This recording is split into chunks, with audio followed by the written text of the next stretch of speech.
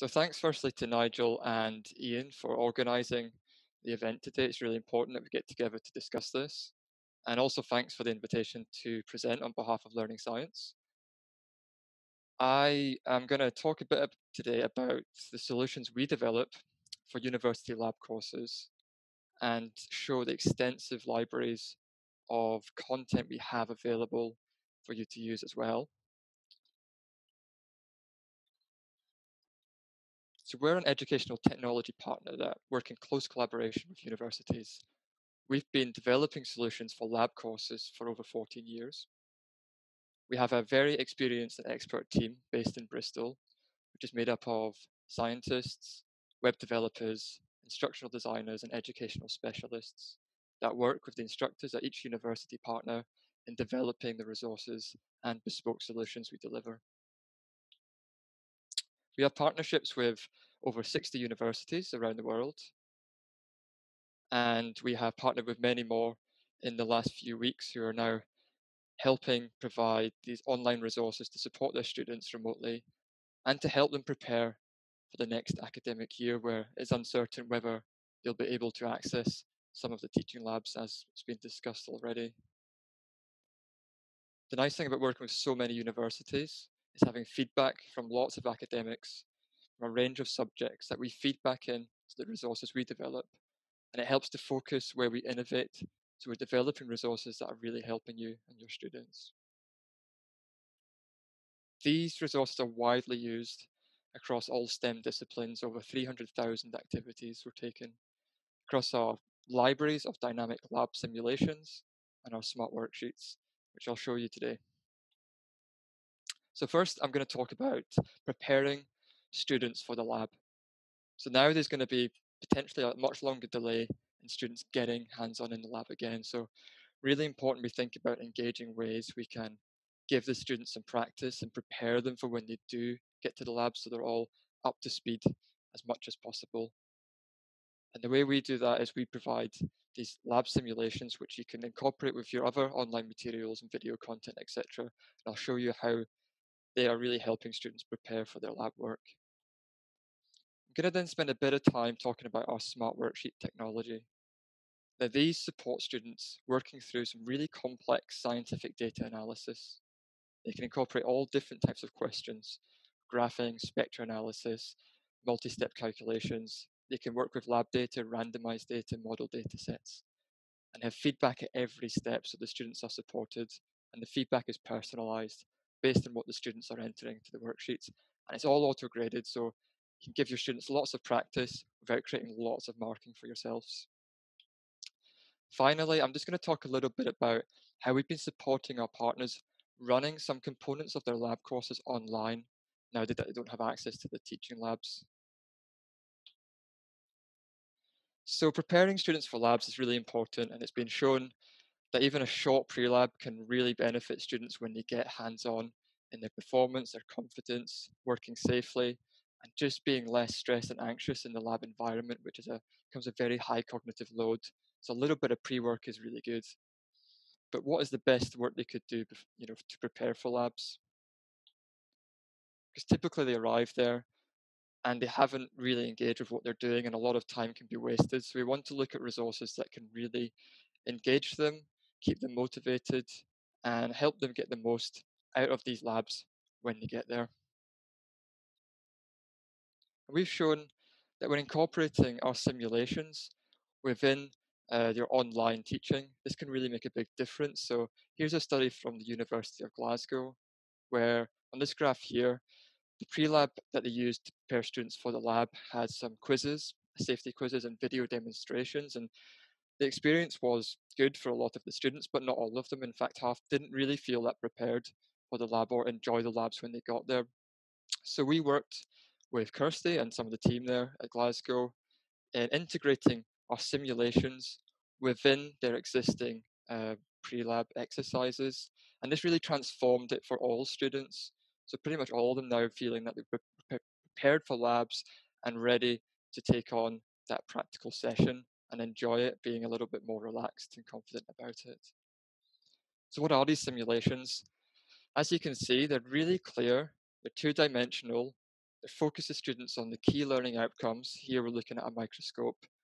The students interact with them and get practice at manipulating different parts of these equipment, and they get feedback along the way at every stage.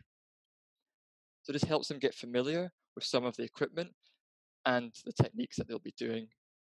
The simulations encourage them to make mistakes and to see the consequences of those within a safe environment, helping build their confidence, their safety awareness, and their understanding of these key techniques that they'll be using during their lab course.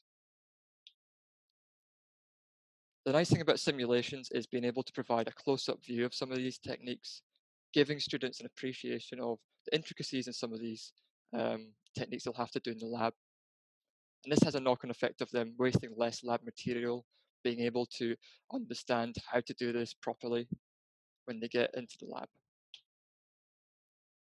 Another really nice thing about simulations is you can superimpose what's happening at the macroscopic level at the same time on the same screen.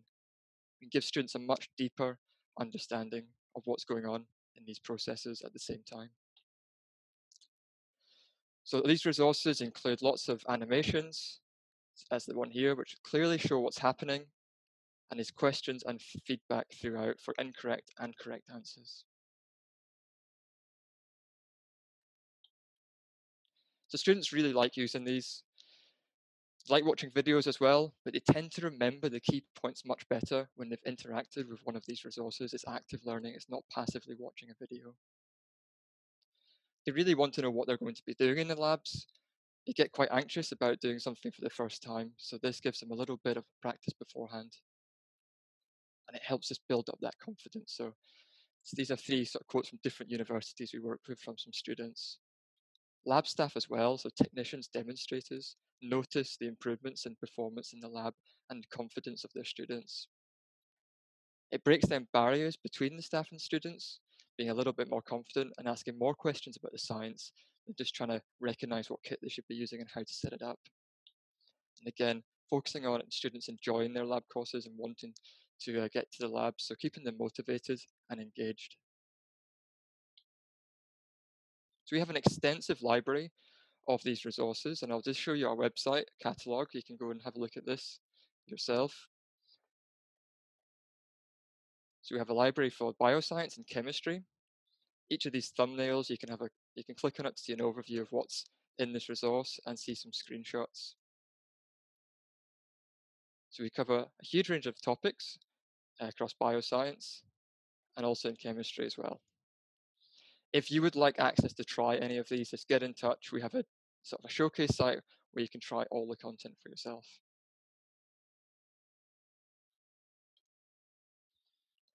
So these are really easy to integrate into your VLE, whether it's Moodle, Canvas, Blackboard, Brightspace. You just add them as web links. Your students click on them and work through the activities. There's no other additional login or software required. They work in modern browsers and devices. So you can add a link to it, or we can also build these quiz assignments for you. So this is a combination of 7 activities from the bioscience library that have been put into one assignment. Each one has been given a certain amount of marks. Now you can track the students completing this and award them grades. And this example is something we set up for Swansea just a few weeks ago to replace a lab that they could no longer do because the teaching labs were shut. And they had sort of 243 of their students working through this as a replacement. So how does it work? An annual subscription to the library gives you unlimited use of the resources, all the training and support you need to set them up. We can build the custom library quizzes, as I showed, so you can track how your students are getting on and give them grades. And we keep you up to date with how they're being used with stats and reports. So if you want access to demo these, get in touch. So moving on, I'm going to talk about how our smart worksheet technology supports students in their complex data analysis. Especially now with students working remotely, it's really important that we support them, but still are able to challenge them with these activities. We want to give them lots of practice opportunities. The worksheets have randomized data, so they can have multiple attempts and get feedback each time and improve and learn. Because of the sophisticated question types we've incorporated, which I'll demonstrate in a minute, we can develop some really nice, complex scientific data analysis worksheets where the students can explore and learn about these concepts in them. They're fully supported with feedback, which is targeted to the students' responses. And this level of feedback and guidance can be tailored to suit the type of assessment that you would like to give to the student. Again, these resources have been shown to break down barriers between staff and students. Students can go and check their understanding with these worksheets to build the confidence up to then approach staff with some things that they may still not understand properly. So here's an example of a smart worksheet. This example is a titration lab. So what we'll see here is a student typing in a value into this cell, and they're getting feedback straight away. So some hints here about what this cell is expecting. Maybe it might be the range of values. It might be how many decimal places. So the student can assess their answer before they submit it for marking. This next cell, the student's entering an answer to a calculation. So again, they've got some hints here about how many significant figures we expect. This is an unrounded value. They get it correct, they get more feedback. All these feedback boxes can be customized for your assignments. If the student's stuck, they can solve, and they don't get frustrated if they need to continue through this activity. The next cell here is the same calculation again. So the student's having another go. So they type their value in, and this time they get it incorrect again, and they get different feedback. They haven't done the conversion right, so they get told they need to convert from milliliters to liters. They can do that conversion, correct their answer, and they've gained 4 of the available 6 marks for this question. So the marks and the attempts, again, can be tailored based on how you like to set these assignments up. The third time the student does this, they get it right the first time. So they've managed to learn from the feedback and from multiple attempts in the worksheet and using that feedback straight away for the next example. So we can do multi-step calculations, we can have multiple choice questions, text questions, drop-down questions. We can also incorporate dynamic graphing. So these are interactive graphs. The students can visualize their data. We can even get them plotting their data, putting errors on it, and they can answer subsequent questions on that. We built in spectra analysis as well. This is based on students asking for this in our focus groups. They wanted more practice at analyzing spectra. So we can do NMR, IR, mass spec, and build some really nice complex worksheets to guide them through this type of analysis. Reaction mechanisms as well, maybe more for the chemists, but something the students really want practice on. And our reaction mechanism question gives feedback at every step of the mechanism as they work through the curly arrows, with clear visuals as well on the same smart worksheet. The nice thing about digital assessments is being able to look into the data we're collecting. How are the students getting on? So we have our stat panels shown here on this titration lab example, where we can break down the questions the students got right and where they got them wrong. This is useful for both students and staff to intervene. We have a timeline mode on all the worksheets as well. So on any attempt, you can actually go to the bottom right-hand corner of the worksheet, click on the timeline button, and replay that attempt. So look deeper into that student attempt. What did they get wrong? How many times? What feedback did they get? How did they correct that? How long did it take? So we're always continually working on our data analysis tools and data analytics to provide both you and the students with really valuable insights. So we can build these smart worksheets custom for your labs. Here's an example of on the left-hand side, maybe a traditional lab pro forma, on the right-hand side, a digital version that we've created from this. We can also develop them for tutorials as well. The next few slides are just some examples within different contexts of how universities have been using those. So a kinetics example here, hemocytometry post-lab.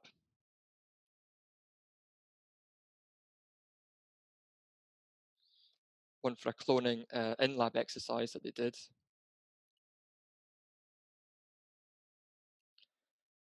Yeah, finally, one on a Western blot post-lab, and there's some really nice simulations to support this as well for the techniques that they'll need to master for this process. These post-labs and lab reports are fully integrated with your VLE, so you can see your student grades instantly as soon as they've submitted them. So in summary, these are fully tailored to your labs or tutorials. They seamlessly embed with your VLE, and integrate with your gradebook. So if you're interested in developing any of these resources, again, please get in touch. We also have a brand new Smart Worksheet library. So these are pre-made Smart Worksheets covering loads of topics, giving the students lots of practice at calculations and data analysis. These have randomized data and all of the hints and feedback already built in. So these are ready to go. If you want access to try these, again, get in touch and we can give you access. So finally, I just want to talk a little bit about this challenge that we now have of teaching some of our lab components with no access to our teaching labs. And, you know, from all the conversations I've had so far, you know, what's really important is this communication with students. It's going to be difficult to have that when they're not in the labs with us. Keeping the students motivated and engaged as well, keeping them excited about the science. The bit that excited me most about science at university was the labs. So I know I'd be a bit disappointed if I didn't have access to it, but I'd want to know that I was getting something of real value in place of that. So these things have been mentioned already. Online quizzes, video demonstrations. So these are things that you probably do already, but you might be putting some more of those out there. If you're doing video demonstrations, then if you can have some interactivity into it, it's much better. Sometimes you might be able to try and replace a lab with a virtual lab. Well, it's impossible to replace a lab. Again, this is an option that some people might investigate. Simulations are great as well. Rather than trying to replace a lab for what it is, can we simplify some of that lab online and really teach the key components using simulations, as well as generating data from simulations for analysis? So finally, data analysis, a really important thing that we can just as easily do online. And we have lots of resources to support various of these ways of deploying activities online. Some of the ways we're working currently with our partners are to modify existing smart worksheets to work with randomized data rather than lab data, so they can still run their standard labs, and we're also modifying them in other places and adding in extra content. Using a combination of simulations and worksheets, we can provide a really nice experience for students to work through. So here at the University of Surrey, we developed these a couple of years ago, where we have a series of organ bath simulations where students work through quite a complex procedure within control parameters of the simulation, and are then able to do a smart worksheet on their data sets. Now, finally, I just, for this example from the University of Westminster, one of our partners, where again, they had to quickly transition from a hands-on lab to online activities, and 600 of their students worked through a set of our simulations in place of their practical lab skills test, and this was very well received as a replacement. I would like to announce that we are working on some new online labs for chemistry and for bioscience. These will be a combination of simulations, worksheets, and some new resources we're developing. There'll also be opportunities for departments who want to use these to include their own video demonstration content, video introductions, and other questions as well. So if you want to find out more information about these, please get in touch and we'll keep you updated as they become available. So in summary, what I've talked about today is if you choose to work with learning science, you have access to extensive libraries of simulations for bioscience and chemistry, libraries of these practice exercises using our smart worksheet technology, and also the opportunities to customize these and to develop new bespoke resources. We have some new online science labs coming out soon, so get in touch if you want to find out. And these are really flexible solutions that can fit in with the other things that you're doing online already. So the simulations can be combined in different combinations with worksheets and other video content that you might have already. And if you're thinking about investing in some technology now, think about long term. How's this going to benefit students when they're back in the lab? If you work with a technology partner, are they going to support you in the long term? And are they going to align with your goals as well? If you have any more questions, if you want to get access to any of our content that we have, get in touch. And for our latest news, please follow us on Twitter. Thanks again for your attention, and I'll take any questions now if we have time.